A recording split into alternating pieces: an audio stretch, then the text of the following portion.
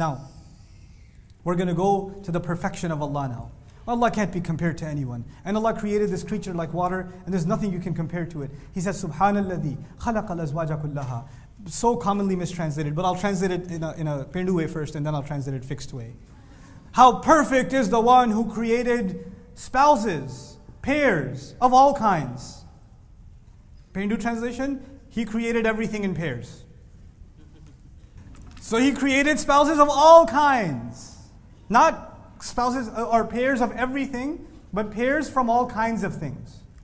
مِمَّا تُنْبِتُ الْأَرْضِ, from what comes out of the earth, وَمِنْ أَنفُسِهِمْ, and even from within themselves, وَمِمَّا لَا يَعْلَمُونَ, and out of things they don't even know. Allah created all kinds of pairs.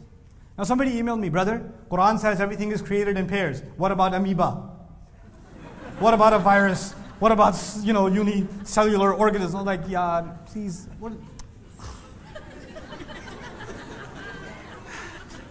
There's so many words that I've heard my uncles say in Punjabi that come in my head. I don't even speak Punjabi.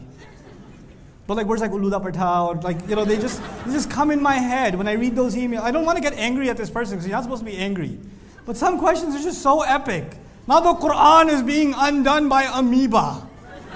And he attached a JPEG file in case I didn't know what it looked like.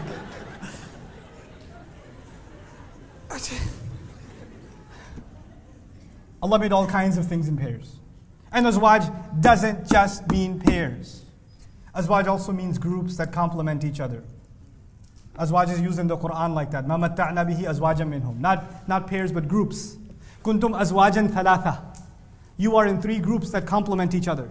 Each group complements its own members. It's not pairs. Allah thinks made complementary is what He's saying. Allah thinks made complement each other.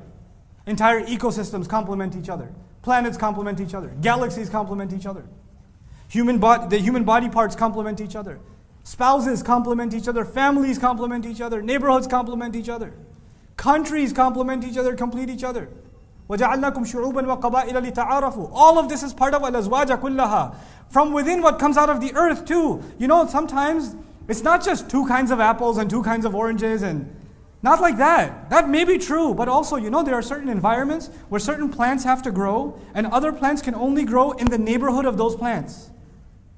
They can't grow on their own. They need other plants to provide them shade or provide them moisture or provide them other things. And some plants can only grow on top of other plants. And some birds can only live in some kinds of trees. They are in a zawj with that tree. This is what Allah did. Things that need each other. He's so perfect. He made everything need everything else. He's the one who doesn't need anyone.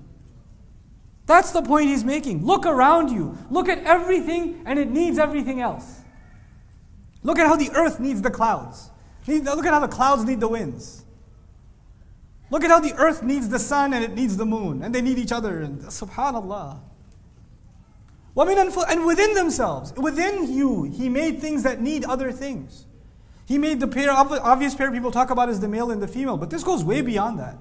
This is way beyond that, even though that's a huge, significant, مِنْ خَلَقَ لَكُم مِنْ أَنفُسِكُمْ أَزْوَاجًا لِتَسْكُنُوا إِلَيْهَا. Why did He make spouses out of you? So you can find peace with each other.